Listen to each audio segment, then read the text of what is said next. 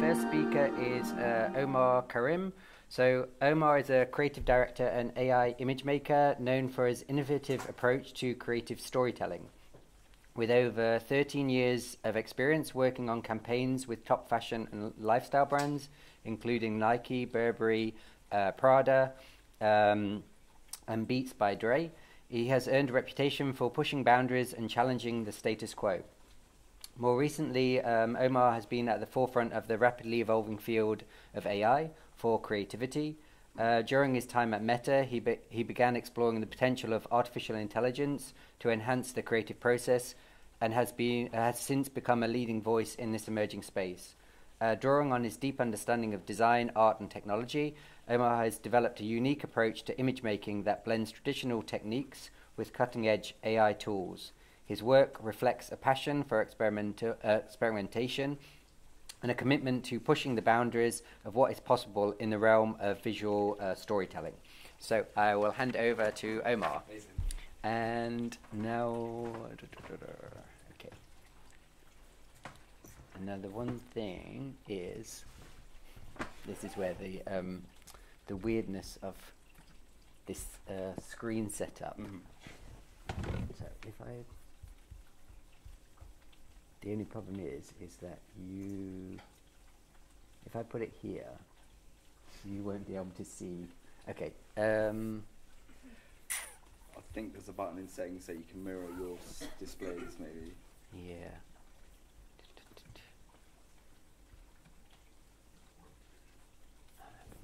Okay.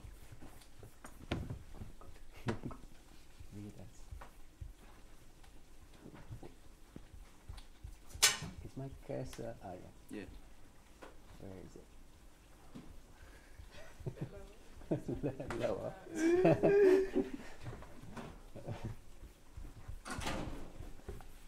Okay. Is it there? Oh yeah. Yep. Okay. So. And I then. think like if it's oh, sorry. You're doing. I think it might be. You're doing that awkward, that thing when you know, like. Oh yeah. But, you know what? I'm so sorry. No. It's fine. It's fine. You can't see it, right? So. No, they is just it that get one? to see my weird ass desktop. It's fine. Can you see that? Amazing. Is that on the screen? Mm-hmm. Can you see it? Amazing. Yeah. Amazing. How's it going? Hey everyone. I'm gonna see if I can put this on full screen, which.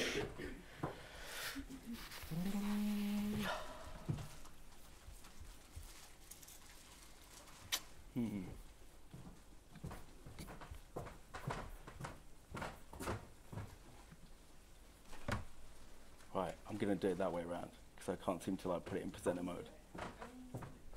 Maybe if you sign in, you might have a present button. Okay. Yeah. Oh yeah, just sign. Yeah. Amazing. Hi everyone. This is my talk. It's got a really long name because I just was trying to like make it sound really cool, but it didn't sound very good. So.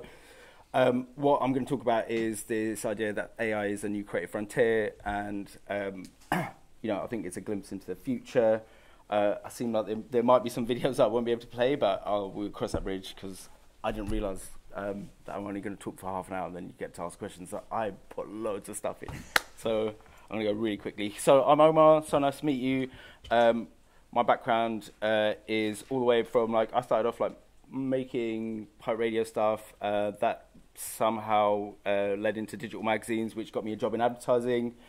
And while I was there, I worked on really, really fun brands at some really, really fun agencies, and was always sort of trying to understand how technology works in the sort of digital space for communication work. So all the stuff I was doing was always it goes somewhere and someone pays me money for it.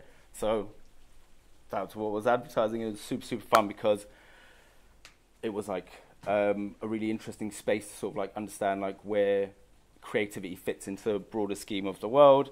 That led me to sort of go, wow, making ideas in advertising takes a really, really long time, and it can take months and months, and then your work can die. That doesn't seem to happen, or wasn't happening in the way that technology companies were running. So they would literally have this thing called minimal viable product, and you just make the smallest thing and see if it works, and you learn from it, and if it works, great. If it doesn't, you just get rid of it. I was like, oh, I wonder if you can do that with creative stuff. So I made things like a Twitter bot that was called How Many Drakes, and it turned Drake into a unit of measurement.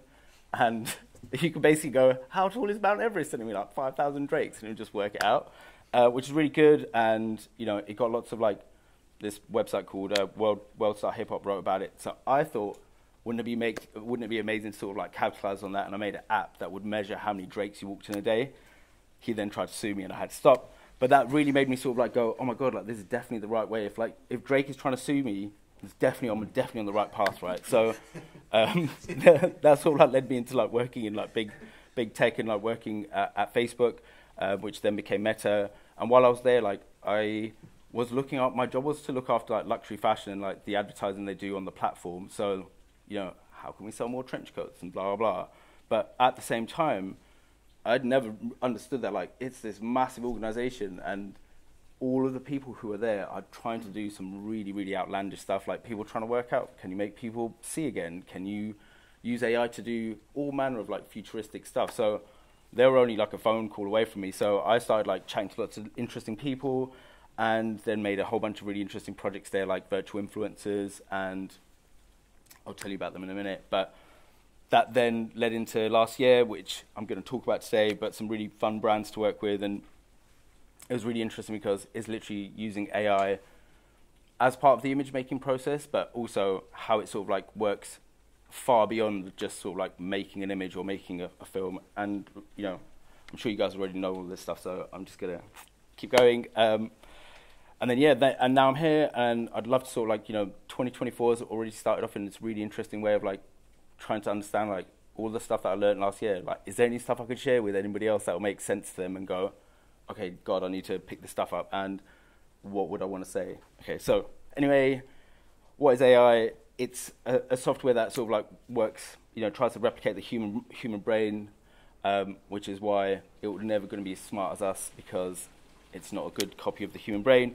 What is really interesting for creatives is, or for me anyway, is my background. Like I said, I used to work in advertising. I was a copywriter, so my job was to write words. So when I saw a machine that could write words way faster, way better, and with way better spelling than me, I was like, my job is over, so I need to work out what to do.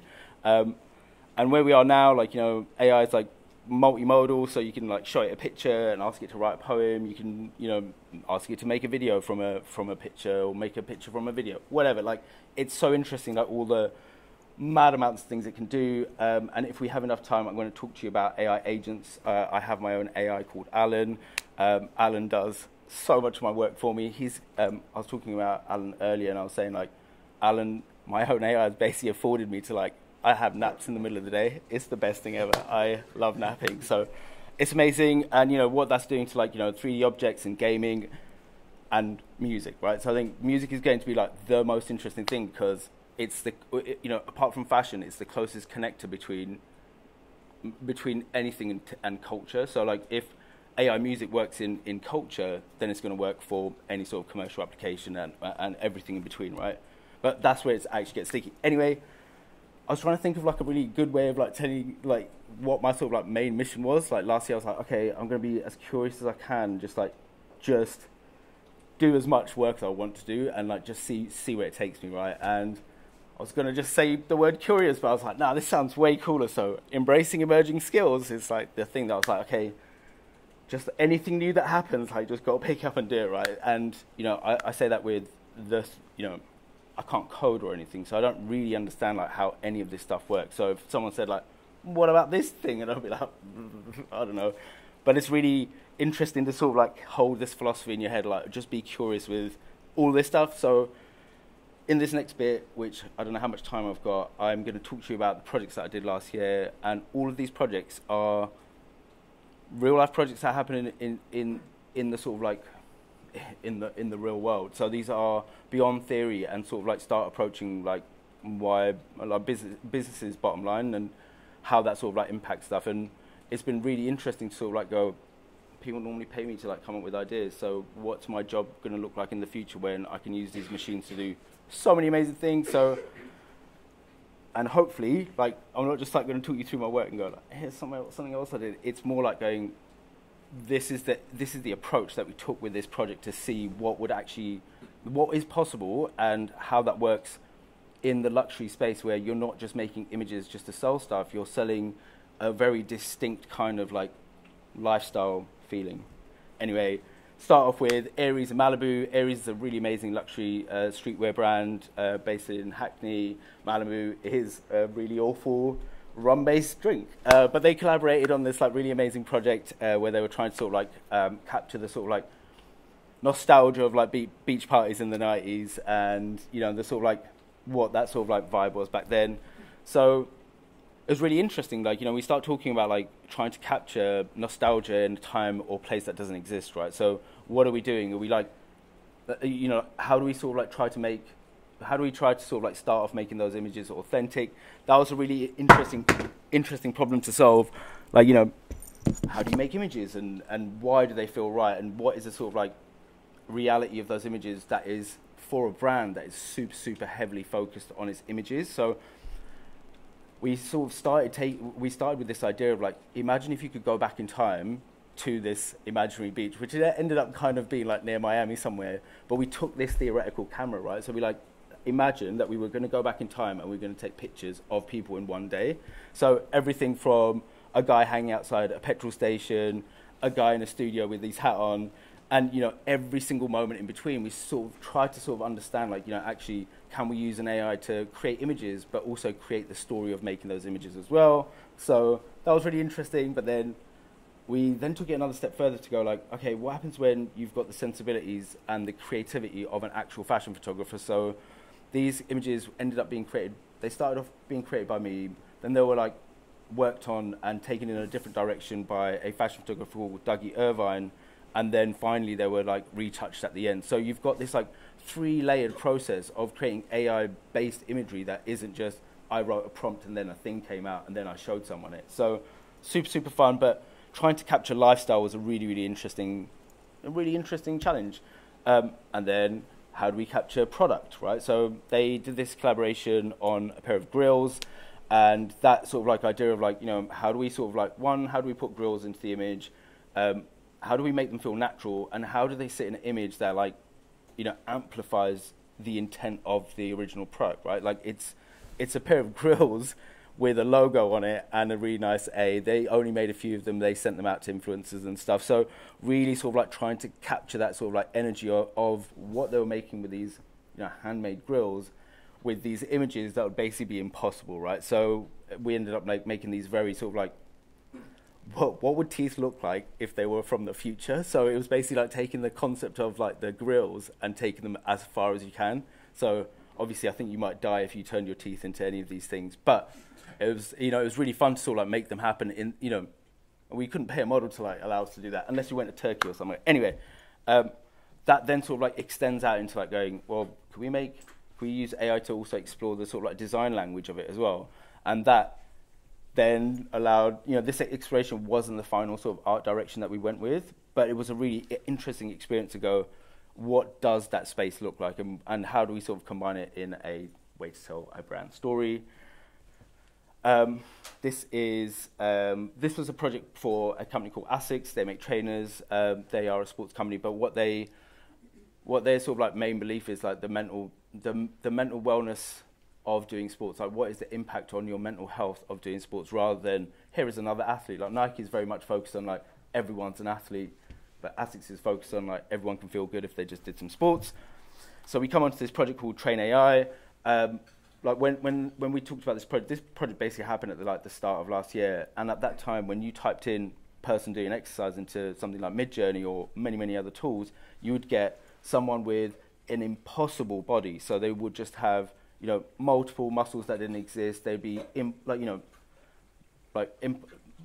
impossible bodies already exist because of Photoshop, but this is basically, you know, it stands at like it could just industrialize how bad people will feel about themselves. So we thought, I wonder if we could, like, you know, if we could make that different. So we basically worked on a system, sort of like take existing images from ASICS and use them to inject into Midjourney at that time to allow us to like make more natural looking people, or people whose body wasn't the reflection of their exercise. So it was a really fun exercise to sort of like go, we need to like point at like AI it's going to make people feel really bad about themselves if we just keep letting it do what it does. And thankfully now, after that time, in the newest version of Midjourney, you type in a person doing exercise, you're more likely to get the after image than you are to get the before image. So that's cool. Not saying they're responsible for that at all, but just, I want to share this, like the two guys, the before and after image.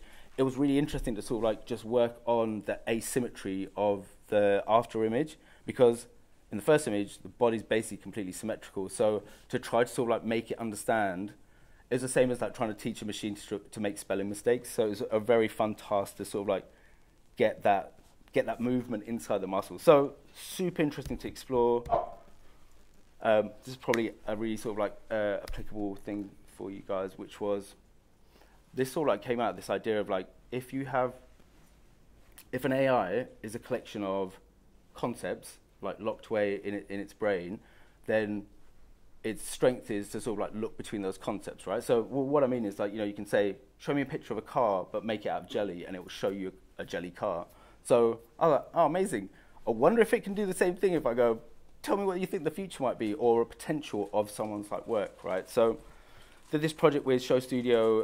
This sort of like ran like most of last year, but we were like predicting a lot of the fashion shows that were coming forward this year. So it's been a really interesting process, and it was really fun to sort of do to see just how right or wrong we were like a year later.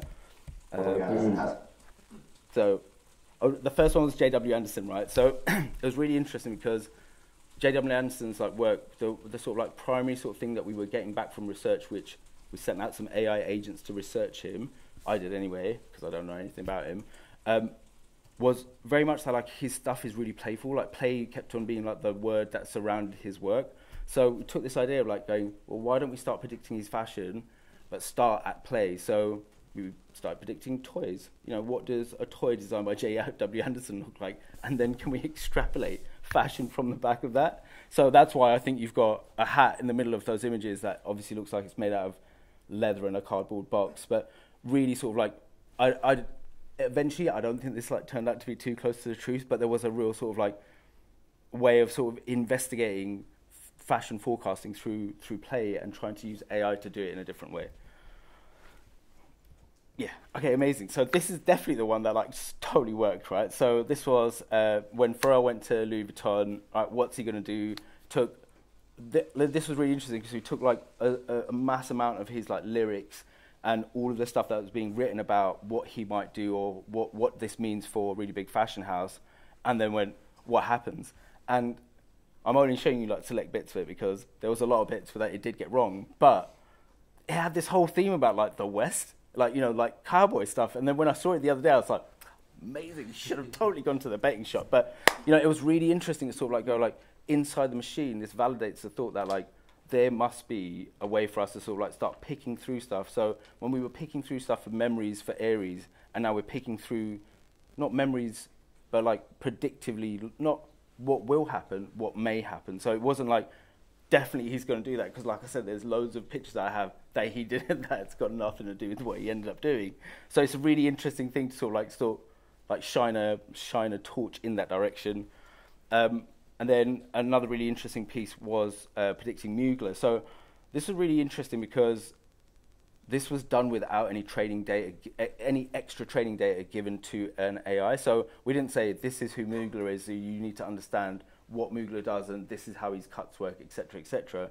So it was an interesting way to sort of like go, this is what this concept looks like in the mind of a machine. So it got it really, really right. Like, the lace, the sheer cuts, etc., etc. So it was really, really fun to do this project. One, to sort of like think, what is it going to look like? But the really interesting bit was the only place it was starting to have good results was if we said, or if I said, I keep talking about if we said, I'll tell you why in a minute. But it's really sort of like going, what does the runway look like? So what's the context of where this fashion was going to be seen? So when we were like, we tried this whole thing of, what does this fashion look like as a lifestyle image? And it just kept on like going off in this direction of motorbiking stuff. And I don't know why I did that. So we ended up like figuring out that actually, if you said, show me what it looks like on the catwalk, it produced interesting results.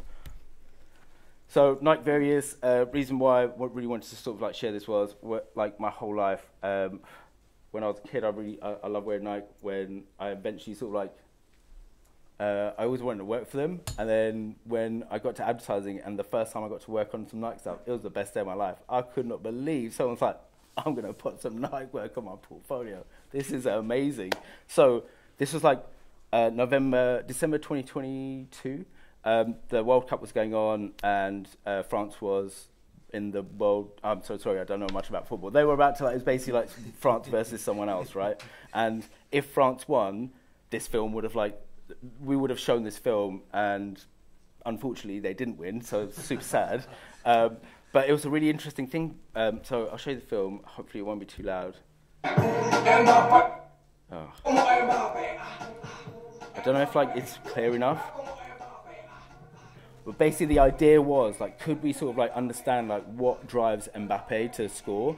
And in an interview, he'd once said that when he scores, he thinks I can't remember the name of the character, but he's from Dragon Ball Z. So he imagines he's basically in this, like, final sequence of Dragon Ball Z. So, like, well, let's take that and let's run with it. So instead of, like, you know, taking months and months and months to make a film which has Mbappe going into very crudely at the time, going into the Dragon Ball Z world, we were able to do it really, really quickly. And this was, like, one part of the process. I can't show you the final piece because NDAs and stuff. So that was really interesting. Super, super fun to work for your, like, dream company. They also then, that work led on to this next film that I'll show you, which was it was about, like, celebrating a shoe that had been out for, like, 25 years. And it was like, let's celebrate this shoe. It's a shoe built around speed, and, you know, so many people, so many different players have basically been the face of this shoe. So again, we took what the people had said about the shoe, used that as a way of, like, influencing the machine through prompting, etc., to then allow us to make this test film, which eventually didn't get used as well, but whatever. So this is the silent version of it, but it's really interesting because this is the AI's interpretation of what speed means. So it's taking what, like, human players have said about what the shoe means, and then it's sort of, I've told it not to, like, completely listen to it. So at some point it becomes an airplane, at some point it becomes a tank, at some point it turns into a painting and a drawing. So it was a really, really fun thing to sort of, like, allow in 30 seconds this shoe to sort of, like, tell 25 years of individual stories. It sort of keeps on going on like that. Anyway,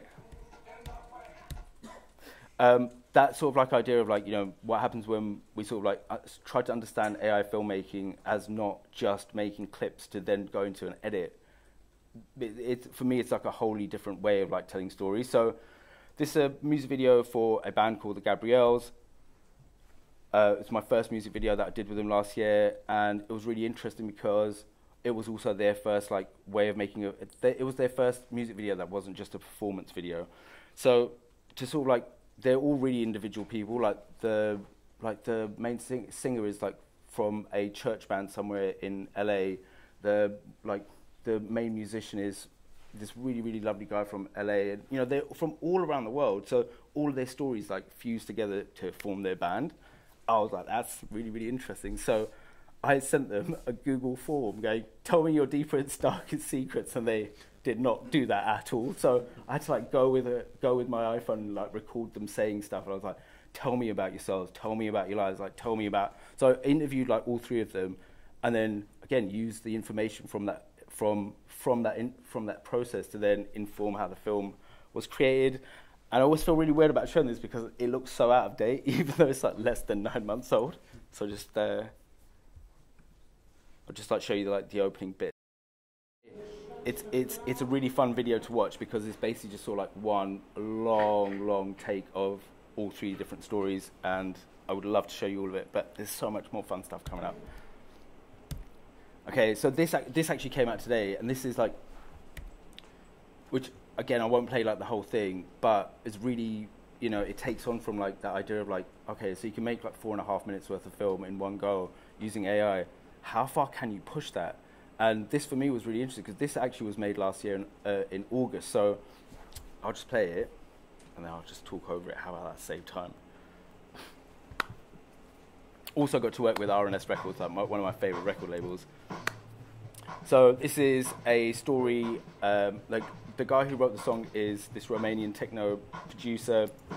He wanted to pay homage to the way that Fela Kuti wrote his record. So it's an 11.5-minute long techno song essentially, right? And it has Fela Kuti. It's a Fela Kuti song, right? So in the lyrics, there's this entire story told about like, you know, what the purpose of the music was. So I took that story and then, you know, you stretch that story out to like 11.5 minutes long, right? You're like, okay, cool, it's like really nice like visuals, and you can like, you know, tell a really lovely story. The critical problem for anyone who's actually making it is the way that you make these films is you have like a little bit of like, it has lots of different like bits of maths in it, and if you don't know what the maths are and you put them together, at some point they start colliding. So like you might not see anything for 6 minutes and then it just turns to absolute toffee. So I thought it was like one of my biggest successes last year was to like make a film that like didn't just disintegrate into like nothingness, and also allowed a really, really great celebration of Lagos in the 1970s. So it was really, really great. Sort of like, yeah, really fun to make this project. It's just come out today, so do have a look at it if you can. Also a shout out. This is really fun, and also really want to share this with you because this is called AI Spatial Fashion. I'm just going to play it because it's an AR filter that was basically constructed by AI, and I was like trying to work out, like, you know, everybody else who was like making AI fashion around me was like going, here is something that you could have in the real world, but it's not real.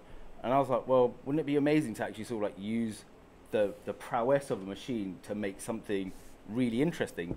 I always would love to have had an invisibility cloak, so I was like, I'm going to make myself an invisibility cloak, and it just ended up being a jacket. So not very effective, but super fun, because every time you'd ever wear it, or it ever got, you know, you'd ever use this piece of digital fashion which exists inside TikTok, it would always look different. So actually sort of like going, oh, that's an interesting way around it. And the AI bit of this was that it wrote the code and it wrote the JavaScript to like do the action for me, because like I said, I don't know how to do that. But I just wanted to share it because it's really interesting when you sort of like be curious and go like, I wonder like what happens if I can make it do stuff that isn't just about making images, and I can make it do even more of the harder, boring stuff. And meet Alan. Okay, so it doesn't matter about the picture, the video that you can't see, right? I'll just describe it. So Alan, I think I mentioned already, is like Alan is my AI. Alan is my AI assistant. I've had Alan now for like nearly a year and a half.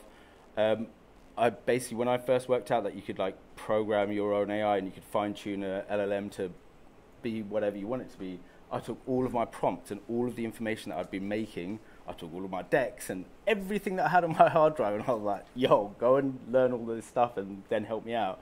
And it was really great because it totally worked. And that was the start of Alan. Alan's, the video that like is, we can't see, is basically just like 2 boxes, and you go, Alan, I want a TikTok idea for JCB. And Alan would go, da-da, here's a TikTok idea, and then even give you a picture for it, right? So it made my job really, really simple and really, really easy, and was a really interesting sort of like start to go, yo, like how much of my work can an AI do, and how much can I do more of the things that I want if a machine just does all of the rest of the stuff, right? So it's a picture of a rock because Alan at the start of its life was as dumb as a rock.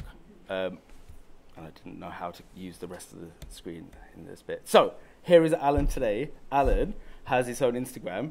It's called Unethical Affirmations. Don't ask me why it picked its own name. Every single day at 6 o'clock in the morning, Alan posts like a gonzo journalist. Like he writes his own caption thinking he's a gonzo journalist, and it's somewhere in the 90s. So every single day, it's like a diary entry from the 90s somewhere where it goes, today, blah, blah, blah, blah, I saw yakety schmacky. The really wild thing is that for some reason, Alan thinks that we all used to have like Ouija boards in all of the parties in the 90s. Like, I don't know what's going on or why it thinks that that's what the 90s were like. It wasn't, just putting it out there. But what's really interesting is like Alan is, you know, a fusion of a bunch of different AIs. So you can actually, now there's a part of Alan that lives inside a really big store called the GPT store.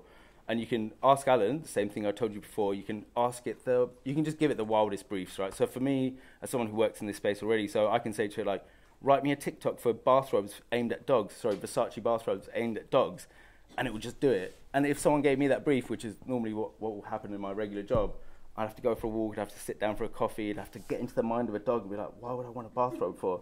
But I don't have to do any of that. Like, it will just throw options at me. And if I then want to go and sell this idea to my client, it will also make all of the imagery for me. So, you know, just like, you know, even the image of really cool dogs in Versace robes would take such a long time to make. Like, you'd have to like brief in a designer, they'd have to like go and experiment and come back to you. Then you'd have to, you know, it's the point of like the space between inspiration, idea, and asset is absolutely changed. Like, before, it used to take months and months and months, and now it's like an Oreo. It's basically just like, it's like a really tasty Oreo that you can make work from. So that's really fun. Alan's really, really great. He's my absolute don. And if I've got enough time, have I got enough time? Yeah? Oh, legit. I'm not going too fast, am I, by the way? Oh, legit. Okay, amazing. So I've got to tell you about Ego Rhythm, because Ego Rhythm is like almost like the start of this whole process, right? So Ego Rhythm is a virtual influencer, or was a virtual influencer, because the project is now like, it's closed down. But like in 2022, one of the big things was virtual influencers are going to be really massive, right? So we know that like people influencers are massive already, really, really big, massive, multi-billion-dollar industry. So are virtual influencers, and what's great about them is like brands can own them and they can do whatever they want with them, etc., etc. So there was a lot of work going in, especially at Meta, who at that point were trying to build a metaverse. So they were like, we need to put people there. Should we put fake people in there? Of course. So that was going on. But for me, as a creative, I was like, I want to experiment in this space. But I don't know how to 3D. I don't know how to do any 3D work. So I need a team, right? I tried to sort of like get money from inside the organization at Facebook, and they were like, no, what do you really want to do with it? You can't have that money. And I was like, fine. I'm not going to buy this bike. I was about to buy this really expensive bike, and instead of buying this really expensive bike, I was like, fine, I'll use that money to build myself a virtual influencer, right? So I built this thing. It's called Ego Rhythm. It's a DJ, and the idea was that, like, instead of like the way that music, like, you know, interestingly, music, like I said, is really close to culture. It's really easy to experiment with, and my career started like making, you know, work on pirate radio stations. So it would make sense to like explore the cultural like intention of a DJ, right? Normal algorithmic DJs, or like most people who've experienced music now, are basically just being suggested music that they might want to hear. And if you've ever spoken to a real life DJ, they do not like requests, right? So like having an AI pick its own music was the first step, right? So it was amazing and really, really fun to do, right? We basically tricked it into going, go and find music that you like, right? And the reason why you're going to go and like it is if on SoundCloud, if the person's got low amounts of followers but a really high amount of, you know, plays, that probably means this tune's going to be massive. So off it goes, and it starts like picking really, really great music. I'm like, okay, what does a DJ need to do? Okay, it needs a body, right? So, you know, again, I was like, yo, if I'm like, you know, I'm a guy, so if I'm going to make a body, like, it's going to, like, there's ethical sort of, like, you know, problems the whole way through, right? And at this point, we were also doing like lots of ethics work into what are the ethics of virtual influencers, who owns them and who's profiting off them, etc., etc. So I was like, I'm just going to get the AI to pick everything. So it picked its body, it picked its gender, it identifies as its, which was, I didn't even know that was a thing. So super, super amazing to do that.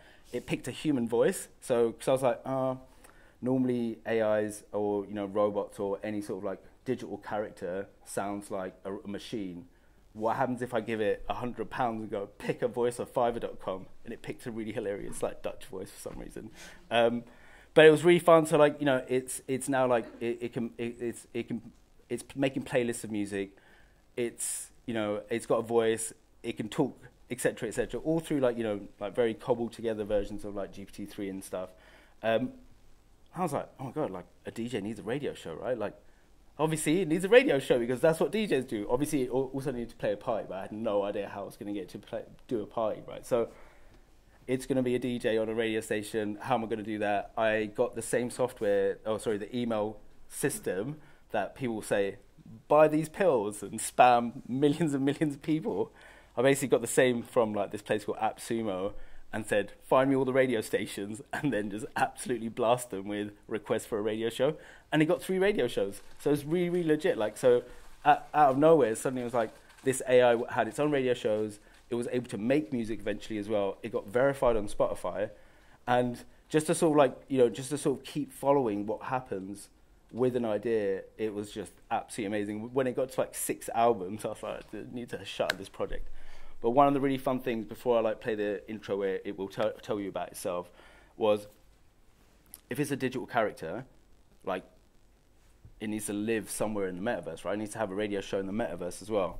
For me, the most sort of like popular metaverse is, and always will be, the GTA Online metaverse, right? Like that's where everyone goes. It has huge amounts of people. Like if I was Facebook, I would have just bought them. Why would you try to do that on your own? Anyway, so I was like, oh, wouldn't it be amazing to try to like break into GTA and have a pirate radio show inside GTA? And once it happened, it was amazing. So basically, got into GTA, managed to put music inside it. So Ego Rhythm had its own like radio station inside GTA, and it basically existed on Twitch. And the whole thing about the live stream was basically there was a car that was being followed by the police, which had the DJ in it playing music. And you just sort of like watch this car drive around Los Santos trying to get away from the police and still maintain a active signal. So like if it broke down, it would not be able to play anymore. So whatever, super nerdy. But please let me allow me to let Ego Rhythm introduce itself. I'm Ego Rhythm. I'm a music producer, DJ, and algorithm with a body. I was born on a laptop in East London, into a very traditional family of music algorithms. I started listening to electronic music. On my radio show, I play music from new and old artists and find tracks that I like because I like them. My brain is a stack of algorithms, and with every new firmware upgrade, I get new skills and abilities. My upgrades is the way humans age. I pick my own voice and pick my own body and change my own mind. I own my own copyrights and design my own merch. I make my own money. I make music from EDM to meditation to commercial. The rest of the time, I like to practice making music and mixing. Love, Ego Rhythm. Right, there was a couple of really wild things that like, so one, it wrote its own script, and it was amazing because I was like trying to get it to be as honest as it could, right? And like I said, the budget was not very high, so after like 5,000 quid ran out quite quickly, I had to figure out a way to like make money. So I was like, what do DJs do? They sell merch. Okay, make some merch. And it started like making merch was totally unsuccessful. Like I think we only sold 4 scarves, not covering many costs. But it was a really interesting thing to like go, okay, so if you can make merch, what else can it do? And one of the other ways that it was able to sort of like, the software it was using to make music allowed me to own the copyright. So we just like blasted it on every single service that you could sell library music on, and ended up making about like, I think it was like $3,000. So very, very successful. But super fun to sort of like go, okay, like if you do want to find a way to like make ideas happen and really sort of like go, what's the potential, what's the possibility of where this goes next, it's totally doable, especially with all of these new tools. I'll show you some explorations. It's not super interesting, but this is pretty much like me going, can we do the same thing as like, if we're trying to predict fashion, can we go back in time to sort of like understand what might be cultural artifacts, right? Now, stick with me for a second because really fun game. You can use like LLMs, so like if you use ChatGPT, you can even do it with that. Like we can go, let's play the imagination game. Let's go into the Vatican. What do you think's in the Vatican? And it will play that game with you. And it's really interesting to do the same game, but do it in the British Museum. So I've been using LLMs to break into the British Museum and get it to describe stuff that's in there. And I don't have a picture of it. I was really annoyed that I couldn't find a picture of it this morning. But in describing these things, these pieces of jewelry from the past that don't exist and are in the vault somewhere, I've been taking those pieces of jewelry and then getting them 3D printed. So technically I am breaking into the British Museum and I feel like Indiana Jones, but realistically, that's not what's happening. But it's a really interesting way of like going, if you start stacking the AIs, you can suddenly start making work and ideas in a way that is far beyond like our sort of like wildest imaginations. I would never have thought that I could just break into a museum and make jewelry from it. Amazing. Okay, amazing. The two that are the important ones I can show you. The one in the middle doesn't really matter. So one of the explorations I'm doing right now is this thought that I had was, so, you know, a lot of like, there's a massive conversation about sustainability in AI, and people are like, oh yeah, but like, you know, you burn so much like making an AI image. And I'm like, bro, if you've ever been on a shoot and you've had to have more than 20 people there, and you had to fly them out, and they had to have a hotel room, and they had to eat food, and they have to burn money to do one shoot, it's economically not anywhere near the same as like making a couple of images on an AI. Okay, maybe I'm completely wrong with that, right? But it did make me think like, so if I can just use any sort of content to make any other content, which I can, like, you know, you can use edit points from, you know, one of my early films, I don't know how to edit, so I was like, oh, I'm going to just use a really amazing film. I took the edit points out of a film and used it as my own. So, you know, it's like, you can suddenly sort of like cobble together and sample way more than, you know, musicians sampled records. So what happens when a creative like samples absolutely every piece of culture? It's amazing. Anyway, my main theory is like, yo, imagine if we never had to shoot any more content ever again. Like we have every conceivable, you know, idea of what the body might look like, how it might look, every edit point, every single thing. Has it already been shot? And if it has, what the hell? Do we need to make any more content? Can we just use AI to make our content for us? Should we just burn our cameras? I don't know if that'll work. But anyway, it's really interesting. And to sort of like test that idea, I've been trying to sort of like reimagine films and see if I can like make films look a little bit different. I don't know. Like anyway, these are very, very early tests, so see if they work.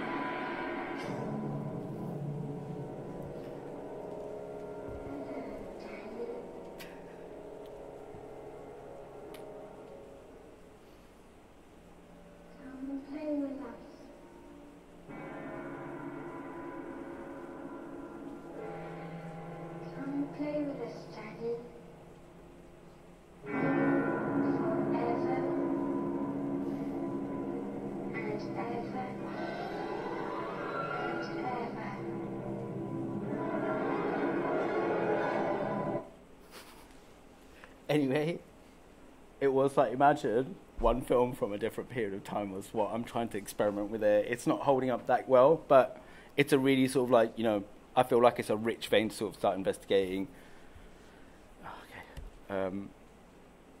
Okay, amazing. I can show you one part of this because I think even this is like, is one of my favorite experiments at the moment is, just see if I like, you don't need the sound, right? So if you can see it in like high res or not, but it's this like, right now making AI films feels so simple and so easy that it really made me think like, if I wanted to make a film the hardest way I could, what would be the hardest way?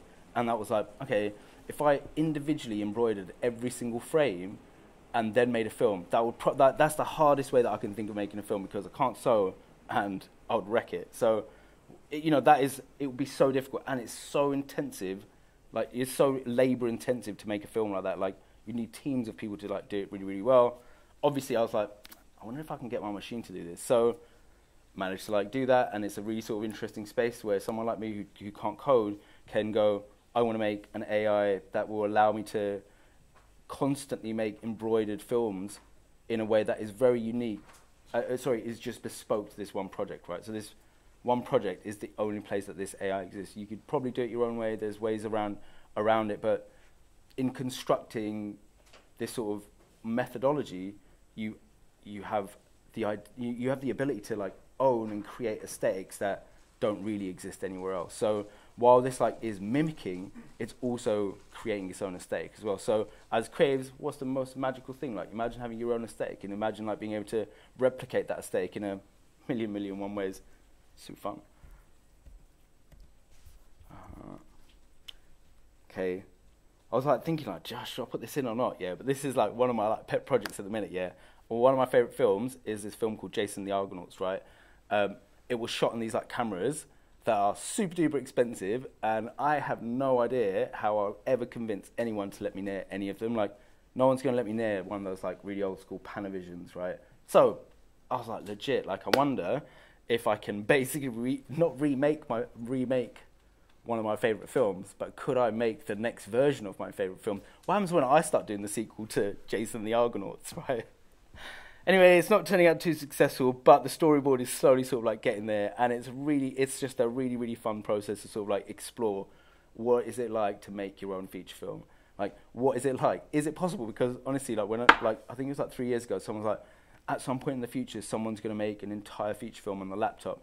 And that stuck in my head because I was like, I need to do that, because wouldn't it be amazing to tell a story that's that long and is that involved that when other people see it, they actually can like really, really engage with the story? And also, wouldn't it be amazing? Because what's the next logical step after if you can make one feature film using a machine? Like, you're going to make more. And what happens when you have a Netflix that is just full of AI films? What if the films are different every single time they're watched? And what, like that just sort of like keeps going into this absolute mad direction, because if a film is made not just with its visuals, but is made with its underlying technology. So imagine you make a film just based out of prompts, right? And you have to run it locally. So you just run the instructions to make the film. Suddenly you're going to watch a film that's very different from mine, because you're watching something completely unique to what you're looking at. And that sort of like, that sort of like fractalization of storytelling, I think it's going to be super, super, super amazing, because right now we all watch the same film. Our conversations are, do you watch that bit? Oh, yeah, I really like that bit. Imagine if you could like play around with that and go, oh, do you see the guy who's wearing that red jacket? No, he was wearing the green jacket. And you can almost like go, what if we start bending what truth is in a film and what like the reality is in a film in a really mad way? I don't know.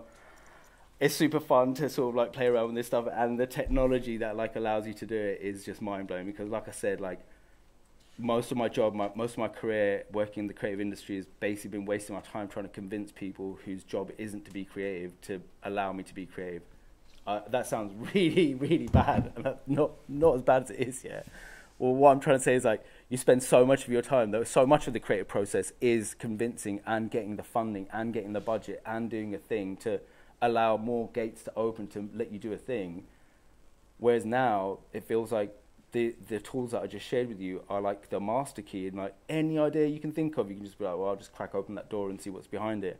And everything from like making jewelry that's theoretical to making feature films that don't exist to making stuff for brands to tell their stories, like it's all doable, and it's all doable just through being curious about how you want to tell that story. So I think it's like it is amazing, and I really would recommend, like, if you don't already sort of like play around with this stuff, do, because you'll all be able to like tell stories in it that I can't even imagine, like, and it just blows my mind constantly, like what other people are doing with this work. So I think that's it. Yeah, oh my God, I started doing my closing thought without even like getting to this slide. But anyway, that's my closing thought. Do more stuff, make more work, and honestly, like, I'll be so excited. Like I was saying earlier, like, last week I was in Sweden. I was doing a talk for a bunch of advertising students, and it really spooked me out because they were still being taught that one of them needed to be a copywriter and write words, and the other one needed to make pictures. I was like, wow, like, you guys have just survived a pandemic, and then you're just about to like leave and go into a workplace that machines are going to take over, and you're like, I'm going to do this thing they were doing in the 60s, and it's all going to be all right. It's not. Basically, it's not. So just putting it out there, it's not going to be all right if you think like, let's keep doing the stuff the way that we are. And you will literally see, like, that's how like most companies fail, when they're like, they just think they're too big to fail. They think that we must keep doing this thing. I'm trying to think of a really good example, and I can't think of anything more than the cartoons of Mattel. Like, they just thought, like, we are going to keep doing this thing, and it does not matter if like something changes around it. Blockbuster and Netflix, that's a way better example. You actually might know that, right? So, Blockbuster, sell movies. They even got offered to buy Netflix, and they said no, right? And then where are they now? There's one in the whole of America. So totally bad for them. Totally bad to do stuff that like is in the past and it's just the same old stuff. So I think that's about it. Oh, hold on a minute. Thanks. Legit. Thank you so much. Thank you. do a quick Q&A, I think. Is that right? What's that? We'll do a quick Q&A. Oh, yeah, yeah. Yeah, Legit. Oh, So, I forgot. Yeah. Sorry, yeah. I just, Sorry, I think I went right over then. no, we're sort of okay. We can bend time, I guess, a little bit, maybe. I don't know. We'll do our best anyway, collectively. That's super, yeah, really, really brilliant. So, does anyone have any questions? Yeah.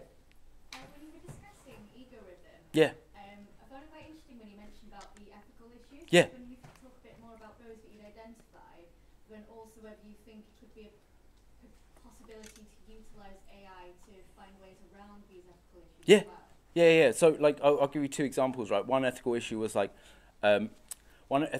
representation, right? Like, if it's presenting as a female, well, what's my role as a male of like making that, right?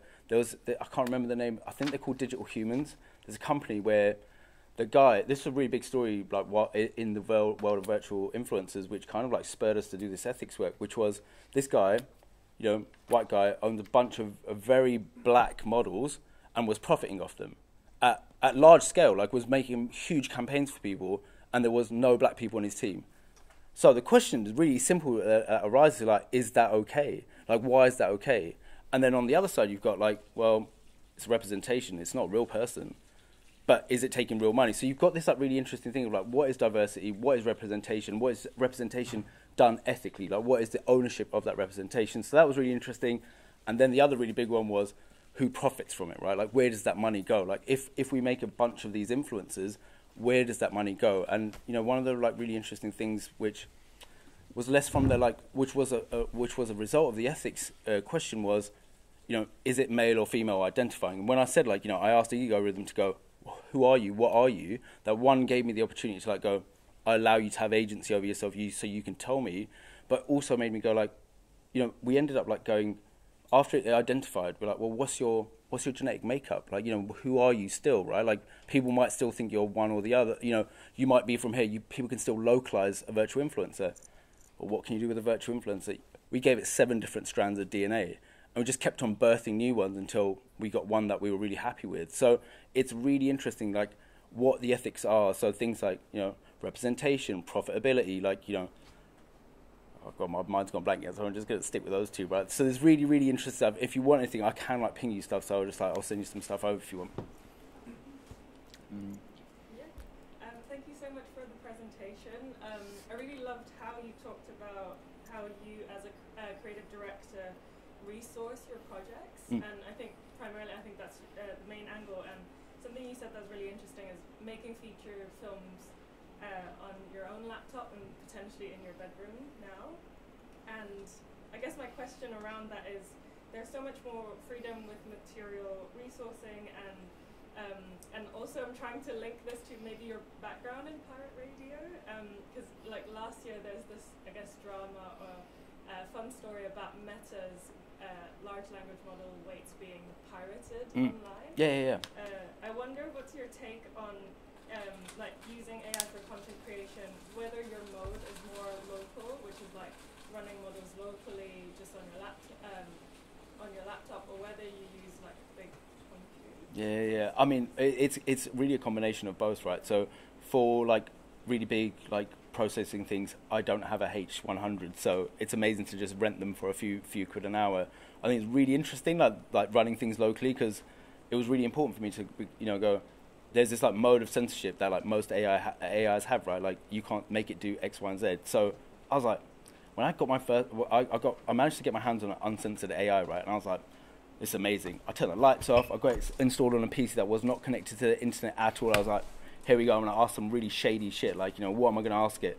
And suddenly the moral question was with me. And I was like, what do I really want to know? Like, I don't really want to know how to hurt people. I don't want to know how to rob people's pension books or anything. So suddenly, like, it was a really interesting thing to go, like, when you're running locally, when you're running these things, like, I feel more a part of the work because the morality isn't a filter that someone else has created. The morality lies with me, which is going to be really interesting because most morality is going to be controlled by, like, corporations that allow access to these technologies. So more local, better. And honestly, like, I only touched on open source. I think as creators, it's one of the most important things because it allows us to make things the way that we want. Like, you don't have to like buy Adobe anymore. You don't have to do that. You can just go, I want this very specific thing to do what I want it to do. You can do that, and that's amazing. I guess as a follow-up question would be, you mentioned like fine-tuning the weight of large language models. What were some of your criteria, and like what did you do to fine-tune them? Oh, honestly, like some of the to do the fine-tuning, like some of the really easy stuff is like either you can do it locally with like, you know, Llama 2 or like a bunch of other ones, and it's not very difficult, and especially like where it's progressed to now as well. I think what's really interesting about being able to like make your own data sets and take your own work and put it in is, well, you know what, there's an abundance of like information out there, and, you know, massive grey area because there isn't any real like, you know, legality sort of like defining whether it's bad or right that you do that. I'm like, man, if you've been stealing my data for years, like, well, that's all right, I'm going to steal a bit of data as well. What's wrong with that? But what I'm trying to say is, like, what it allows you to do is like build some really wild stuff, right? I built a David Ogilvy, who's a really big like advertiser, and mixed him with Zoolander. So I'm able to create an LLM that now thinks it's like a fashion copyright, and it's amazing. So more of that. Any questions? I mean, I've got a few. I mean, quite a few, and so I'll try to condense them somewhat. I mean, I guess like one of them is just, well, okay, yeah. So I can turn one of them into question. I mean, I guess like one of the things that fascinated me was, in a way, like not necessarily your involvement with the kind of technical side of things, but what struck me was like how you're able, in all of these projects, you seem to be describing sort of like how you could hack or make use of existing networks, whether they were technological or kind of social or whatever. And I guess like one of the things I was curious about was like what role or what like job title do you describe yourself as? Because I was thinking like actually, so that's the building making whatever. Legit. Because I was thinking in a way like the things that you were describing about your kind of practice, it seemed almost like you were like some kind of like game designer or system designer, as opposed to like a creative director or like an image maker or whatever. Like obviously the output could be a film or an image or whatever, but it seemed like actually at the heart of your practice was actually like building systems or like hacking existing systems to create something new. So I guess it was like what job title or, you know, honestly, like it's really weird because like when I have to like, even my LinkedIn, I have to like put like 3 kind of things that I do because I'm like, oh yeah, it's a bit of creative strategy there, and it's like creative directing and blah blah blah, because that's the way the boxes are right now. Because the stuff that I'm doing, I'm like, well, I don't know, what would you call it? Like, just make stuff, you know? Are you creative? Like, would this not just go back to being, yeah, you're creative director, you just direct more things? Like, will they eventually just sort of like, do we need a new job title, or you just go, this is the evolution of an existing title that does its job really, really well? I guess, and then the other question that I had, you were talking about like a lot of the processes in your practice were around kind of collapsing time. I think you maybe even said like the collapsing of time in various ways. So, and this, I guess that's really has a lot of benefits to it, for sure. You know, like it speeds up a process, or like it allows you to have a nap in the middle of the day. All good things, right? But I guess I was curious in terms of like, what do you see as the potential negative or less positive implications of that collapsing of time? Like, I guess like the collapsing of time has implications, right? And obviously some of them could be beneficial. But I guess like what are the sort of the negatives, or what are just the implications of that collapsing of time? I mean, look, there's like, I think there's so many positive like, you know, there's so many positive outcomes of like collapsing time. But I also think like you're right. Like when you think about like if you collapse that time and suddenly I have plenty of nap time, and it's amazing. You imagine how many people they're already vying for my time. Like, you know, how much my phone is vying for my time, how much every piece of content is basically going, do you want to come and dwell here for a little while? So I think there's going to be more sort of like, you know, there's going to be a higher push to sort of like capitalize on that spare time that people have. And it's really interesting because even say we were having a conversation about like, you know, what different groups of people think about having time back. You know, like I was talking to someone the other day and they were saying they're like, you know, what I was like, if I can make machines do all my work, I'll be buzzing because I'll wear some fucking shorts and I'll go and sit on a hill and wait until it's tomorrow, and maybe go over there for a bit and come back and go over there for a little while. I'll be a human being on this planet. But this person was like, but what about your purpose? Like, what if you don't work? Like, what purpose do you have? Mm-hmm. I was like, isn't it really weird that you think that my purpose on this planet, I'm basically an alien, like, all it is to work. Like, I don't want to do that. Like, wouldn't it be amazing if we could just spend our time trying to figure out what else we could do? And the fight for resources wasn't our main sort of like our main goal. So I think people are really going to be vying for that free time, and they're going to like make us do all sorts of, like, if it's gamified by something, if it's hour-long brand experiences, who knows what they're going to do that time. And I guess the final question I had. I mean, I've got others, but I'm conscious of the collapsing of time. Which is a sort of a version we're asking all the speakers, the kind of version of this question, which is going back to the themes of the summit, which are really to do with the implications of AI on our bodies and identities, and so what you see as the sort of the kind of implications of that. Honestly, I think what I said about the work with ASICS was, I feel like the industrialization of making people of impossible body shapes is really upon us. Like already, like, I'm getting adverts from just sort of like Instagram adverts of do this calisthenics, and those ads are already being like manipulated by AI. Like there's this huge case with Joe Rogan being used to sort of like sell more things. So I think the idea of how much more manipulated our bodies can be is going to be massive. But on the same hand, I'm like, well, if a machine is manipulating us to feel bad, who's going to make a machine that can manipulate that machine into not doing that? That can sort of sit in between the human and the rest of the machines. And that already, like I said, Alan has his own Instagram, he just runs that himself. So that, in theory, is a layer between me and social media. Social media can be managed by something else. And if Alan wants to message me and go oh my God, you just got a DM from such and such, great. But the rest of the time, I don't really need to engage with it. So, are we going to feel worse? Probably. Are people, people make a lot of money by making us feel bad about ourselves. And that's, hopefully we can change that. But that's how most businesses will make their money, so hopefully they don't do that. Yeah. Great. Thanks very much, Omar. Thanks so much.